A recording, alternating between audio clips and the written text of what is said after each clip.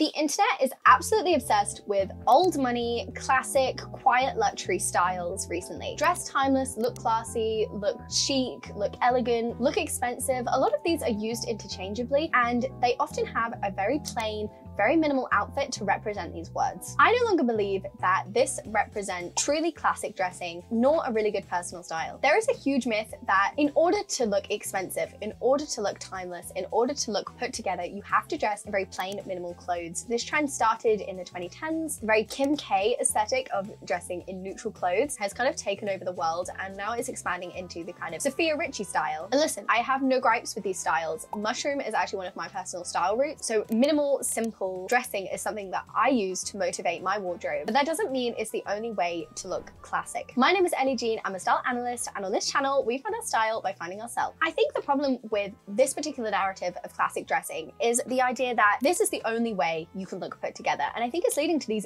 bursts of attempts to escape. And you get this with things like dopamine dressing, which we saw a lot of during the COVID-19 pandemic. A lot of people buying very quick, very fast, colorful, poppy trends as a way to have fun, but finding that that doesn't last. And I think that's therefore become associated with very quick dressing. We saw it again with the Y2K resurgence. This kind of goes the other way. It's very extreme. It's like the strict parent that leads to rebellious kids. And I do think there is something in between. I think some really good examples of timeless dressing, which are not just simple and plain and neutral, include lots of European styles like Spanish and Italian styles especially, which very typically incorporate lots of color, lots of bold patterns, and they feel very timeless. They don't feel trendy. They feel expensive. They feel chic, but they're certainly not plain. They're certainly not minimal, and they're certainly not neutral. I think Reese Witherspoon is someone else who also feels very classic, very timeless, and yet her outfits are full of color, and they're full of personality, and they're full of femininity, which again has almost been taken as anything pink, anything girly is inherently childlike and therefore not classic and not timeless. And that's not true. The trick to avoiding trends and being truly timeless is discovering elements of yourself that you can echo in your clothing. You won't look back. I mean, you always to an extent will look back and think, why did I wear that? But it will happen less once you find your authentic self. You'll see a reflection of you and who you are underneath, even if you discover new things that you like and enjoy. Your style progression should not look like wearing the trends of every year. That's for sure. But that doesn't mean that you just wear simple, neutral, minimal styles and say goodbye to having any fun with fashion. So the first thing I would do to incorporate more personality in your outfits to become truly timeless is to find your style roots.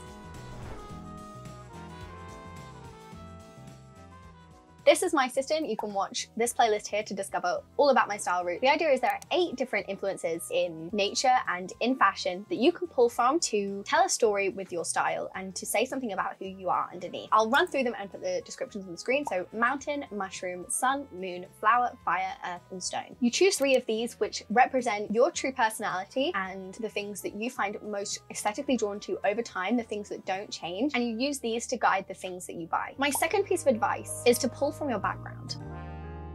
So for example, you can pull from your country, your area, your childhood. What motifs, themes, imagery, fabrics, or items can you pull from to create a more unique style? Now you have to be very careful about this. And I think Jeanne Damas is a really great example of someone who did this to her benefit. She pulled from the French women in her life that she grew up around, that she was inspired by, to create her style first, and then of course her brand. Some people replied to this with, oh, well, everyone wears jogging bottoms and I hate that. Well, don't pull from that. That would be a terrible idea. It doesn't bring you joy. It doesn't make you excited. For example, I grew up in the countryside, and it's something that I feel very connected to personally. I feel connected to the fields, to the woods. And so I might pull from typical British country styles like tweed jackets and certain hats or walking boots or like welly boots. And I might thread certain elements of this into my style. It can be as costumey as you like. I tend to prefer it in really subtle ways, but you've got to do things that excite you. So, it doesn't have to be where you're from. It could be a childhood memory. For example, you remember going to Spain and you really loved certain colors and textures that you saw there. Try and look for those and pull them into your style. Thirdly, I would think about your dream life and your dream self and what she's out there doing. If you were being your best version of yourself and she was doing the things that you've always dreamed of, what would she be wearing? What does her life look like? What kinds of motifs and patterns and styles does she wear? And how can you bring that into your life? Lots of people say things like, oh, well, my dream would be to live in New York and be in this really fancy office, but I can't walk around wearing suits all the day because I live in the muddy countryside. Well, you'd pull 1 or 2 elements. So it could be the color palette. It could be wearing a blazer with more casual trousers. It could be wearing nicer jewelry with your more casual outfit. It's using it as inspiration rather than wearing the costume. And then you just bring a little bit of that dream self into your personal life and into the life you're living now, and it also works as a manifestation technique. Next, I would suggest finding style inspirations, and I would say between 3 and 5. Is there something you watched or read that you loved because of the aesthetic of it? For example, I loved The Secret History by Donna Tartt, partially because of the very dark academia, beautiful feel. Similarly, I loved Captain Corelli's Mandolin because of the beautiful Greek islands. What visions are you having in your mind? Or it could be like a movie that you watch, like Gilmore Girls, which is a TV show.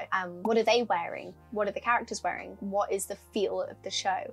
And then try and think what that could look like in terms of fashion and how you might do a little nod to that. For example, think about how the coquette girls on TikTok pull from Lolita. Now, do I recommend copying the TikTok girls style? No, but you could even be inspired by that and pull 1 or 2 things that you feel particularly connected to. Because, you know, obviously copying these girls isn't that original if you have no inward connection to that personal style. But if, for example, your walls were covered in posters of Taylor Swift, perhaps she could be an inspiration for you. What is it about the things she wears that appeals to you, about her aesthetic, about her brand that you love? And this can help you pull color palettes, silhouette. Try not to choose the same icons as you've seen other people online choose. For example, there was a big thing about Jane Birkin recently. Just because someone else reveres Jane Birkin and you quite like her style doesn't mean she's someone that you should necessarily pull from. She might not necessarily be the right inspiration for you. Rather than trying to find new ones, which I think will lead you to copying other people's ideas of who your style inspiration should be, I'd think about the inspirations that you already have in your life, the things you've already been inspired by, the things you already love, and then try and pull from them. I also recommend for style inspirations, potentially as another route, looking at people with similar style routes as you or people with a similar body type to see how they interpret style themselves. I would make mood boards using Pinterest and Milanote. Pinterest is a really great point to source from. It's a really good place to collect inspiration, but then you need to do something with it. I think where a lot of people fall down and struggle with Pinterest is they'll create the boards and it's like, right, well, what now then? What you need to do then is to go through and find the patterns. And I do this using Milanote. So I might collect lots of images, put them in one space. So for example, I might go through and go, okay, I've seen 5 pictures of bows, and then I'll group those together. I've seen 5 pictures of cream and put them together and separate them out, and then think, okay, which of these things does actually feel right? Which of these feels like a motif that actually would make sense for me in my life and I am excited by, and which of these just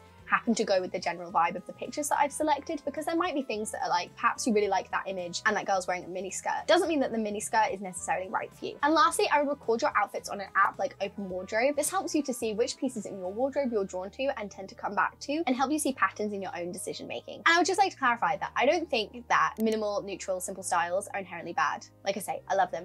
And I also think you can have a lot of fun with them. They can play a role in your wardrobe, and it might even perfectly represent you and who you are. That's amazing. That's fantastic. However, I think there's this huge narrative that this is the only way to look current. This is the only way to look modern. This is the only way to look timeless, and that it's the only way you can have good style, and anything else is not good style, is cheap style, and that is simply not true. Thank you so much for watching. If you've enjoyed this video, I really think you will enjoy my video on how I'm wearing 20% more of my wardrobe in 2023, which is this year. It's the end of this year. It's nearly 2024. If you want me to help you find your style and work out your personal style, make sure to head to bodyandstyle.com and check out my style analysis. Thank you so much for watching. I will see you next time.